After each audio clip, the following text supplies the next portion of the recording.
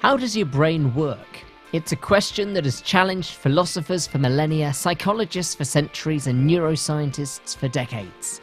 And the big debate comes down to this. Is there a section of your brain for every behaviour and process, or is the brain one big, adaptable, neurological Play-Doh? Is it all for one and one for all, or not? In the red corner, arguing that the brain has specialised zones for specific tasks, Peterson et al. Scanned participants' brains whilst they were reading or being read to. Similar tasks, but different enough. What they discovered is that when reading the words themselves, the participants' fMRI scan showed activation in a section of the brain known as Broca's area.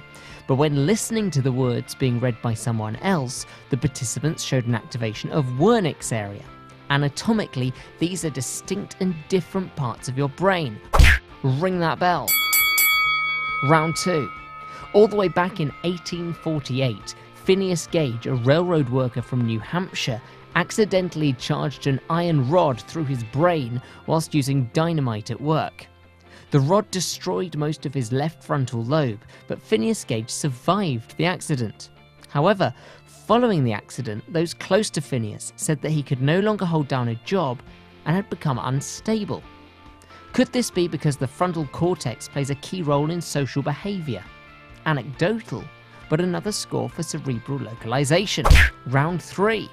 Coming back fighting from the blue corner, Lashley created lesions in rats' brains after teaching them how to run in a maze. However, no matter which part of the brain Lashley lesioned, the rats were still able to complete the task. Is this because a complex task like a maze uses different localizations anyway, or is all of the brain involved all of the time? The debate continues, and rats aren't humans anyway. But London taxi drivers are. Round 4. In the year 2000, Maguire et al. Studied the brains of 16 London cabbies and discovered an increase in grey matter in the posterior hippocampus compared to a control group. The posterior hippocampus is involved in short-term memory and spatial navigation. So, in the immortal words of Lady Gaga, were the taxi drivers just born that way, or had their brains adapted to their environment? In order to answer that, let's look at the human brain at 2 moments of development. At birth, each neuron in the cerebral cortex has around 2,500 synapses. By the age of 3, this has shot up to 15,000.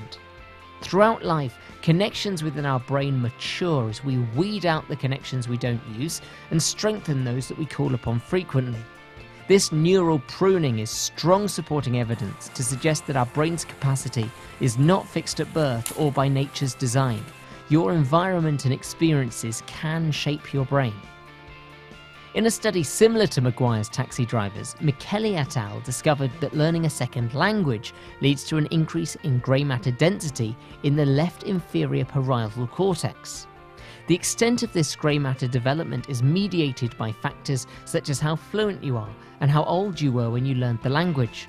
So these results seem to back up the idea that experiences develop our brain to flourish in the tasks that we expect it to perform more frequently. For taxi drivers, that's spatial awareness and short-term memory. For linguists, it's semantic and auditory skills. Each study lends its support to one side of the argument over the other. However, it might not be so entirely clear-cut. It is possible that certain areas of the brain are biologically enhanced for certain tasks from birth, whilst environmental factors can develop the brain beyond its natural limitations. You decide, but that fence in the middle looks good to me.